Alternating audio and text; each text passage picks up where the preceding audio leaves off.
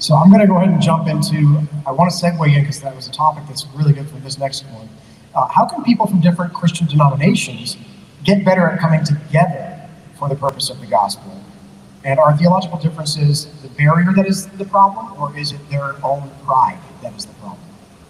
I think the pride can be a problem, but I think I love being Protestant, just so we're clear. But one of the things about being Protestants is that we've continued to protest in the Protestant tradition. So there's this thing embedded in Protestants to kind of rebel, rebuild, get angry, divide, split churches, split denominations all the time. So I think it's honestly one of the cons of our faith is that because we don't have as much of a connection to church history, layman Protestants, obviously scholars and studied people are going to know their church history. We don't have the same connection. We don't know who Augustine is. We don't know who Ignatius is. We don't know who these guys are. So we don't have the same connection to church history. We don't adhere to any type of apostolic succession, which is not necessarily a bad thing. And so what happens is we just keep protesting and keep protesting and keep protesting, thinking that our specific sect is the perfect one and the ideal one. And I think that is part of our DNA, unfortunately. It is what it is. So I think how do we deal with that? We combat with that with the gospel. That like you, without Jesus, you're not a good person, bud. Like you need a savior. And it's not about how much you know, and it's not about how flashy you can communicate and say buzzwords that are sounding theological, that it's actually about you following Jesus. And when we look at the cross, it should level the playing field. And when it levels the playing field, then we can say, okay, let me not think that my camp has all the answers and that everyone else is a junior varsity Christian or not a Christian at all. So that's how I would look at it.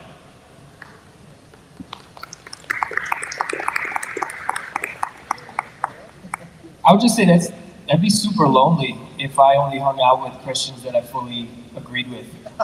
I would be by myself all the time. So I think that being able to unify, even though you have differences, is a Christian quality that I think the world steals from and we now run from because we are so full of pride. I think there is a bit of pride in it where, superior theology, I know all of this, but really the most theologically sound person in the world knows absolutely nothing in comparison to God himself. And I think that we all need to come from that position. I have a little group of creators, some of them are here, called the Why Jesus Network. We disagree on so much stuff, but we still work together and collaborate. I'm sure all of us right here disagree on so much stuff, but we're still on the same panel. And I think that if we do more stuff like this, and you guys that are in the audience, if you make it a point to unify on the essentials and just have discussions about the secondary issues, there's nuance in that conversation as well. You guys can be examples to everybody else, and don't allow other people to think that you're wrong for not wanting to separate because of these things. And we need to create a culture of where people who are trying to separate because of these things are starting to feel like they're wrong. So. Yeah, you go first. Yeah, there's a passage in Scripture, who would have thought, that deals with this, right? And this passage of Scripture is oftentimes referred to as like the love chapter, right? And people read it at weddings, and people read it to, think about their spouses. It's actually written to the church about these issues, right? And it's 1 Corinthians chapter 13. This is about church order. This isn't about you and your spouse, right? And so what it says is, if I speak with the tongues of mankind and of angels, but do not have love, I have become a noisy gong or a clanging cymbal. Hello, Mr. Charismatic prophetic guy, right?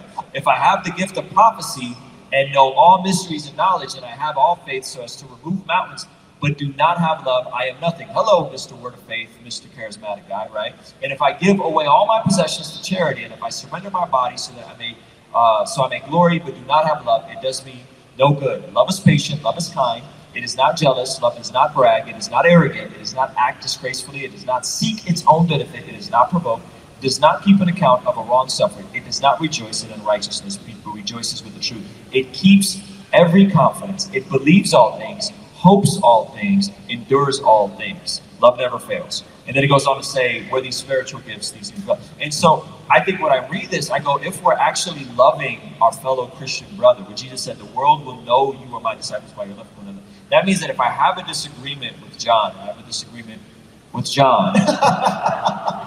and John, I believe the best about them, even if I disagree with their conclusion. I don't think, oh, well, he's just lazy theologically and that's why he believes this, or he just doesn't have the faith. No. I start with the presupposition that I actually believe the best about him, and that even though we have disagreements on conclusions, he means well, and we just have a different paradigm on things. I think it would help us a ton within the capital C church to extend that same dignity and that same love that the scriptures talk about with how we engage with people from different camps who see things differently. And then we all disagree on stuff too. Like I think there's been some big things that we've disagreed on. And it's fun because I know, if you don't mind me saying, John and I, we didn't know each other before this. I knew of you, and I've always respected your work.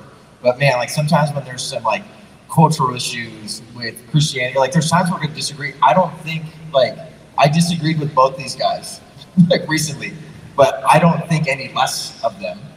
And I think what we see now with denominations, why do we have different denominations? You guys can disagree with this, but I think it's sin, and I think it's rooted in pride, because you now have people that just start elevating well, I think infant baptism needs to be this high up here, and if you don't believe it, go start your own. And what's happened now is, like these guys have said, we've lost the essentials. And yes, there's things that, even talking about continuationalism and cessationism, we disagree on that kind of stuff, but we can still bond together and unify as brothers in Christ to still be fighting to spread the good news, aka the gospel, without feeling oh man, I don't know if I want to come on your podcast or promote your stuff because we just don't agree on it. You good? Okay. Yeah, actually, and I love that you brought up 1 Corinthians written by Paul, but it's also echoed in multiple places. The first one that comes to mind, since we're in a convention having this kind of talk, is 1 Peter. Everything has an answer, but you give it in love. So yes, awesome. Okay, guys, so since we're talking about some of the disagreements, let's go ahead and jump into another one.